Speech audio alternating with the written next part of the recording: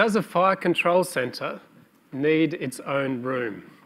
Does a fire control centre need its own room? We're talking about buildings between 25 metres and 50 metres in effective height, because of course once we get over that 50, you do need a room.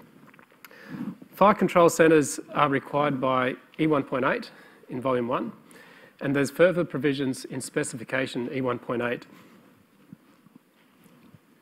And your fire control centre, it has its fire indicator panel, the fan controls, and anything else needed for that particular building. Do we need to put it in its own room?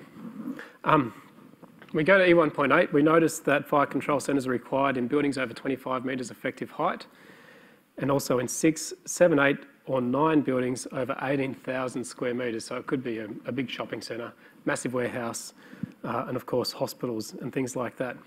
And as I alluded to before, we've got two tiers. We've got the tier from 25 to 50 metres effective height, and then beyond the 50 metres effective height is when we have to construct an actual fire control room, and we have the provisions there about its fire rating, etc., to enable brigade operations in those large buildings which have extra hazard. But if I'm less than that 50 metres in effective height, do I have to put the fire control centre in its own room? For instance, can I put it in the lobby of the building? Can I put it in the lobby? Well, we've given this some thought, and at the ABCB, we think the answer is maybe. Maybe you can put it in the lobby. Let's have a look what we need to achieve.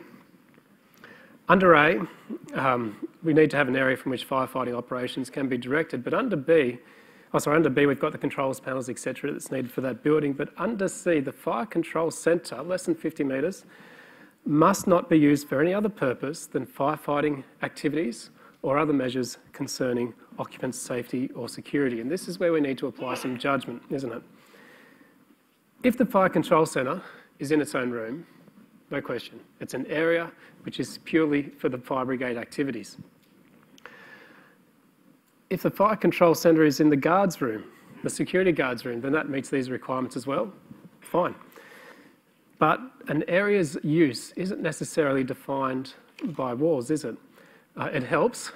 It makes our job as certifiers and designers and practitioners easily. But we understand that an area's use isn't defined by its walls. So you've got your open plan living areas, there's all these open plan areas. A wall isn't going to necessarily be used to set apart what an area's use is. And this provision here is not requiring walls to be used. So we just have to consider and apply some judgment as if that area is used for anything besides fire brigade operations. So looking at this layout, let's practice a little bit of judgment application. Does this fire control centre, as proposed, meet the requirements that the area is purely for for fire brigade operation? Any volunteers? Would you accept this?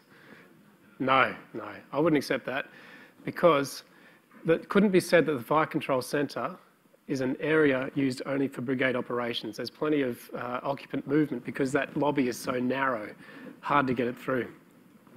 Where would we put it? Well, I think this one would need a redesign in order to get either a room or an area off to the side. Now, we have to keep in mind also there's other provisions in AS 1670 about where the panel can go. Those are concurrent requirements which must apply also. But use some judgment and figure out if you can put it in the lobby. Maybe, not this one. But put it in an area which isn't used for anything besides brigade.